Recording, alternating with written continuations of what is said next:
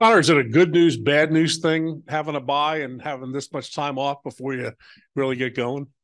Yeah, I mean, there's for sure some pros and cons, but I think the way that our team's looking at it is it's a good thing for us. Get to rest up our legs a little bit and kind of refresh our minds before we head into the playoffs. So I think our team's got a pretty good mentality right now, and we're dealing with the cards we've been dealt, and I think we're doing a really good job.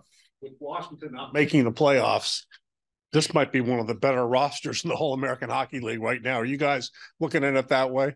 Yeah, I think we're a really confident team right now.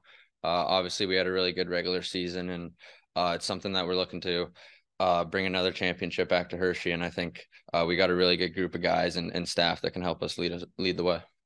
Nelly just talked about that players can define themselves in the playoffs and kind of what you do in the regular season. This is what the national or the NHL is looking at is how you do in the AHL playoffs. How do you take that challenge on and really run with it? How do you dial in a different gear? Yeah, I think it's something that I excel in, honestly. When the games get bigger, I feel like I perform better, and I'm really excited for the playoffs. I haven't really had too many playoff games in the past 4 or 5 years or so. So it's really exciting times, especially when you have a group like this. It doesn't come around too often. So just looking to prove myself. I think when you talk to like guys like Brian Helmer, things like that, he says AHL playoffs are a lot like an NHL game. How much do you take your experience with the Caps, kind of bring that into what you're trying to do here with Hershey? Yeah, for sure. I think I'm a guy that's had some NHL experience and a guy that some guys can lean on when in big games. But yeah, I think just the play style in the playoffs is a lot faster. It's a lot more physical. So I think we're going to be ready for the task.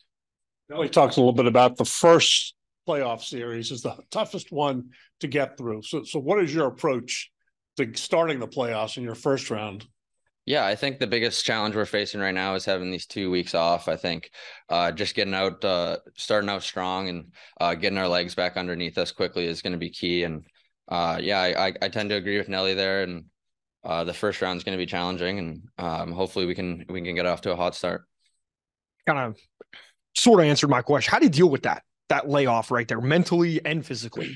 Yeah, I think there's a lot of things that the guys have been doing together off the ice, trying to build that team chemistry and stick together throughout this 2 week break. But I think it's just sticking the details in practice, making sure you're dialed in practice, and that's gonna translate to the games. When you take a step back and you look at the team as a whole, maybe it's when you're in the corner on the ice or something like that.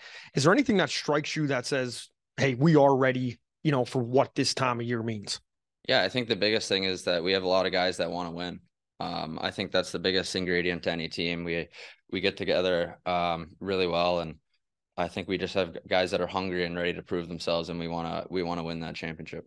Depth was a big story. You guys displayed great depth coming down the stretch here. There's going to be guys that on a lot of other rosters would be skating in the playoffs that are going to be healthy scratches and things like that. How does a player deal with that mentally, that they might be a healthy scratch just based on a matchup and then they have to be ready to go the next game? Yeah, for sure. I think that's going to be a huge advantage for us. In the playoffs, it's known to have injuries or whatever it may be, and we have those guys that can step into the lineup and fill in for those roles. And just like you asked there to touch on that, I just think they're going to realize pretty quickly that we need them here. And just because you're not in the first game doesn't mean you're not going to be in game two. And you got to stay ready because it takes a full team to win. Anybody else here have questions for Connor? Zoom, anybody on Zoom? Any questions, Patrick? Anybody? Yeah, just one for me, Connor.